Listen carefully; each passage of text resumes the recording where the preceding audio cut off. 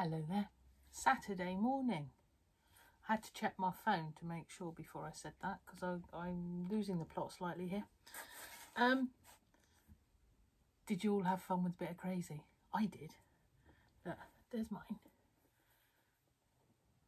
Okay, so what you can see there, I'm just going to run through it again because it was a bit of a spontaneous yesterday and you maybe didn't have the best of instructions. Background fabric, or a piece of fabric that's not going to match, it's not going to be seen, okay? And underneath there I've got my line drawn all the way around to the size that I need. So I've drawn mine at 12.5 so that I know I'm going to have plenty covered. All right, so then I actually got hold of the third block of block number 2 that we made extra, and I chopped that into 3 pieces. So he's actually included in there in a couple of different spaces. All right, so that was my tie colours gone in there immediately. And then I used the extra one of those that I'd made. And what else did I use? All the rest I think are actually what I would call odds and sods. Okay, what I have done in several places is put 2 or 3 together separately and then attach them to my block. I found that actually the way I was working it, quite a few of them wouldn't stitch and flip just because of the shapes of them. So I don't know if you can see this one here. There's 2 quite clear rows of applique stitch on there just to hold that in place. Now mine's actually all a little bit loose in places, so I can get fingers and things in and under, and I'm not worried about that because when I get to do the stitching down each of the joins, I shall make sure that that's covered and it sits and it's quite happy. All right, it will also allow me to insert actually probably a bit of lace and things as well, possibly. Mine's not the usual way, as I say, of doing crazy patchwork, but there we are. So you got your background, you get 2 bits of fabric faced right sides together, you put them onto your background, you machine them down, and then you open them up, and they call that stitch and flip. Actually what they used to many years ago when I learnt it. Give it a quick iron, get another piece, go across at an angle, whatever shape you fancy it, right sides together with the 2 you've already done, machine it, cut off any excess maybe on that seam, open it out, and then you work your way around. As I say, I actually quite often put several pieces together first and then attach them to this. So you can see loads and loads of pieces there, but you probably, I don't know if you can see the stitching on the back there, there's nowhere near the amount of stitch lines as there are pieces on the front, because actually I was attaching quite large pieces on there. I didn't get round to doing any of the actual seam stitching, okay, because I went into mass production of face masks yesterday, like a lot of us.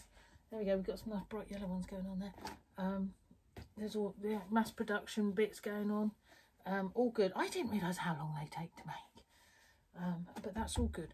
So my best batiks going on there. A friend of mine asked, she works in the care home, she asked for some face masks, so we're in mass production to post them to her on Monday. Hopefully I'll have them all done.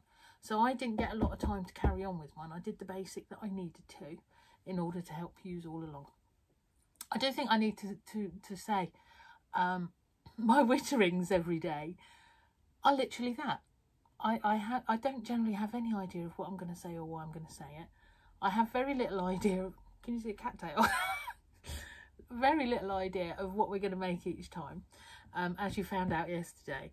I don't intend for these to be full-on classes for you each day. They really are just me and what am I doing, and I'm being a bit silly. I am, however, going to consider doing some proper full-on, this is how demonstration fullies. But when we get back to normal life, I think, because they're going to take quite a bit of effort, and I would like to do them properly in so much as everything's set up, and get Paul in here maybe to video for me so that, you know, you get a real good presentation. What you're getting every day at the minute is just me having a bit of fun and trying to inspire you all to do a little bit. And if I make you laugh along the way, then that's a good thing too. There's a cat climbing in. Yeah, trying to climb into the fabric here. Bless him. He's got my attention, so he's having a little head stroke now down here. Why don't you come up here and say hello to everybody? Okay? So yeah, these witterings were really very unintentional, just for my students to keep us all sort of a little bit of in touch, a bit of company for those that I know are maybe on their own. And actually, do you know what? It's been the most amazing thing for me. It's given me structure. I hear a cat playing on my fabrics. So excuse me, I'm just going to bring him up here because he was being a naughty boy because he wants attention. So we bring him up here that we can all see him. Yeah, so I need to thank you all because you've given me structure to my day. You've made me get up, actually bother and present myself, for the most part anyway. Have a shower and that sort of thing. It's always good, isn't it? And then it's made me make something or do something, and then present it to you, all right, in a bit of a fun way and only very quickly. But a lot of these blocks and things that I've done, you will find full how-tos over on my website on abbyanne.com. In the, as I say quite often, in the blog, there's sort of written instruction with loads of photos and things on how to do certainly this crazy patchwork. So if you're looking for more detail, have a little look on there, okay? But have a bit of fun. Lovely couple of new photos yesterday, girls. Sally, you've got a fabulous one going on there with the heart and the scraps and that. Oh, like that a lot. But some really, really lovely things, and you're making me quite proud. Thank you, girls and boys.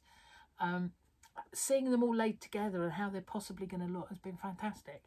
I know it made quite a difference when I saw mine, sort of like that. Okay, so tomorrow's block is already done because I did that for yesterday and then landed up doing that, didn't I? I can't help myself. It's what has to be done. Very short witter today. As I say, thank you everybody, because you're keeping me a bit sane, for whatever sane is, whatever that normality question is. And I'm thoroughly enjoying myself. But as I say, today I'm in mass production of masks. So I'm fortunate, as I say, homework's done already for tomorrow, so I can now spend the rest of the day going for it. I hope you're all well, I have to say, all well. And are you all talking to your friends? Have you been and said hello to everybody? Very important, I feel. Very, very important. What else is there? Exercise. Oh, don't we just love it? I found a couple of Victoria Wood videos yesterday, where she's doing the fitness instructor, and oh gosh, I did laugh. If you like Victoria Wood, do have a little look on YouTube. And actually, I'll put them on my own personal Facebook page. They're public, so if you wanted to just look at Abby Searle, you'll find them on there. Such a lovely warped sense of humour. She was one of my favourites. Such a shame she's no longer with us. But there we go. So Victoria was a bit of exercise. I think she's doing step, isn't she? Brighter today. No rain. Brighter, so we like that. That's good. Although it's a bit cold this morning. When I got out of bed, I have to say it was a little bit cold. A little bit cold. Right, okay. So I'm going to say have a lovely day. Enjoy whatever you're doing. Don't forget contact and stuff with everybody there. Be lovely.